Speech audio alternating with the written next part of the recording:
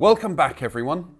In today's experiment, we're going to test the pH of different liquids that you have at home to see if they're acid, neutral, or alkaline. The really fun thing about today's experiment is you can make a pH indicator liquid with things that you have in your kitchen at home.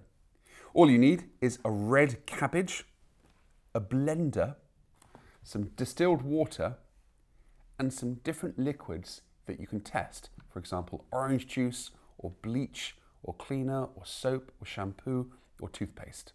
So let's get started. The first thing you need to do is get a red cabbage and chop off little sections of it. You'll end up with some pieces like this. It's actually surprisingly hard, so be careful with a knife. Get a parent or a responsible adult to cut it for you, and then pop them inside the blender, like so. I've used roughly about a quarter of my red cabbage. It doesn't matter absolutely exactly how much you use.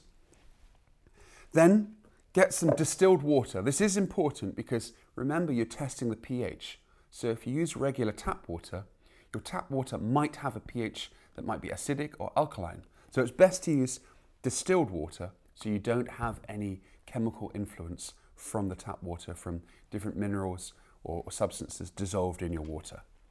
If you can, get a responsible adult to heat up your distilled water. I've just brought this 400 millilitres of distilled tap water to boiling point. So carefully pour that into the blender,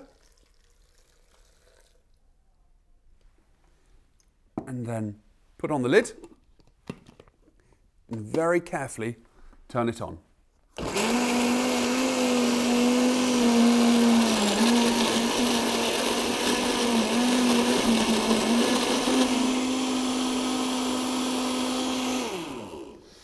Well, that's some pretty blended cabbage.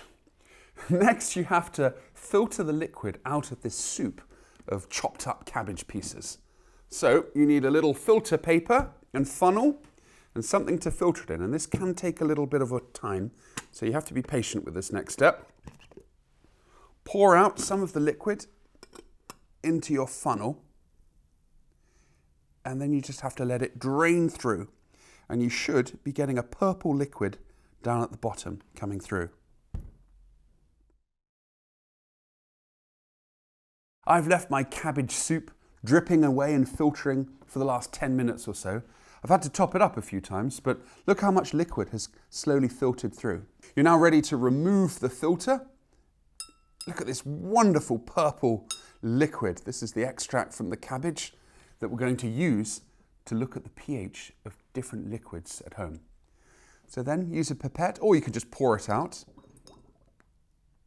I'm going to put in roughly 90 millilitres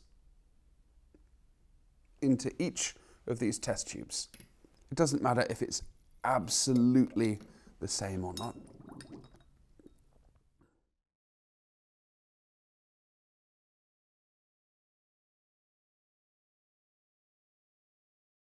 There we go. We're now ready to start our tests to see if there's differences in the pH of different liquids that you've got at home. You really can use any liquids that you like. I really recommend trying vinegar, fruit juice, orange juice in particular works really well. I'm also going to test some shampoo, some milk, and last but not least, some drain cleaner. Obviously, if you're using any potentially hazardous chemicals such as this, make sure you do so under the supervision of a responsible adult. The cabbage solution should turn red if the liquids are acidic, or bluish if they're alkaline. Run your experiment at home and send in photos at classroom@darwin200.com for a chance to win 3 £50 Amazon gift voucher prizes. Join me in 2 weeks' time to see the results of my testing of these 5 different liquids. Good luck, and I hope your experiment goes well.